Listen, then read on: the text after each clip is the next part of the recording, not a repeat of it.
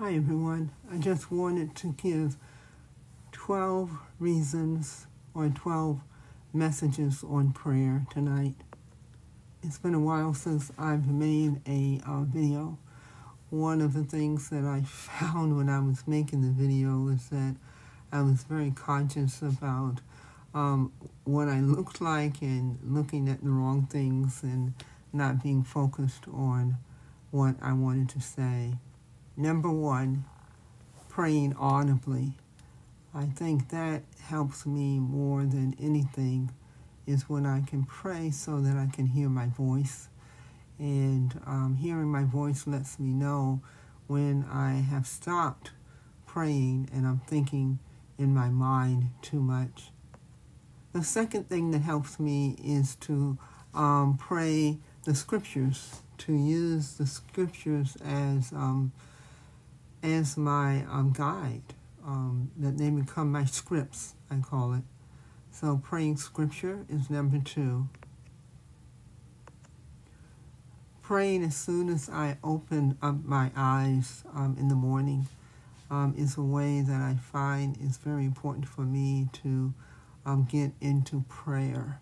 Right as soon as I open my eyes, to talk to the Lord, let Him know that I remember that I belong to Him and that He is my Lord.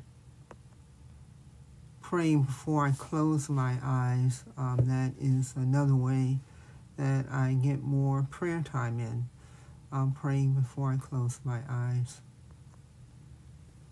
Number 5 is to pray for and with my children, sometimes randomly, calling them up and asking them, how can I pray for you?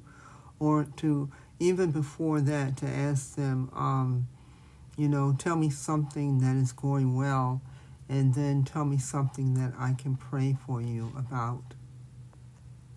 Number 6 is to have a prayer room. If you never saw the movie called War Room, that's to give you a good idea of what I mean about having a prayer room. My favorite prayer room is my laundry room because it has a treadmill in it, and when I'm walking on the treadmill, I like to pray. Praying my journal is another way that I find is very good to help me to pray, and so I pray my journal. I also keep a kneeling mat near my desk so that I can get on my knees and pray, especially when I feel that I'm losing my peace. I'm not peaceful anymore, so I find that that's very helpful to me. Number 9, I find, is having a prayer partner.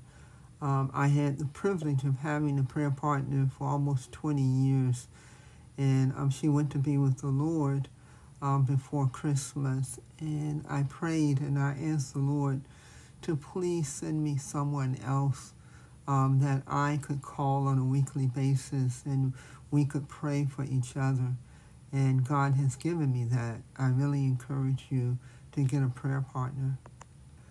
Number 10 is to find a good book on prayer. There is a woman, Stormy O'Martin, who has helped me so much with her books on prayers. She has prayers about praying for your children, praying for your husband, praying for your adult children, praying for your grandchildren, praying as a woman. All of these things I have done and I do, and I encourage you to get one of her books. They're excellent. When someone comes to your mind, you might try kneeling and praying for that person, and then sending them a text and tell them that they were on your mind and you prayed for them and you hope they are having an excellent day. And that usually can encourage you even more when you see a lot of times God prompts us to think of other people. And when we follow through and pray for them, it really works out. Number 12 is when you're in church or even in a group of people, you can think, how might I pray for that person, and actually write it out. I keep a little notebook, and that helps me because I can go back over those prayers. So those are my 12 tips for prayer. And let me pray even now. Father, in the name of the Lord Jesus, I know it's important to encourage one another. And I know that some people are very visual. And even though it's hard for me sometimes to make a video, I know it helps some people. And so I pray that you will help me to get outside of myself and to go beyond that. I thank you, Lord. I just want to always end in your word.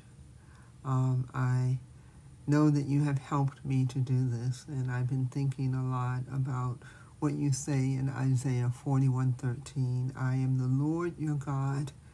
I take hold of your right hand and say to you, do not fear, I will help you. All right, I hope this has helped you. You take care. God bless you. Bye-bye.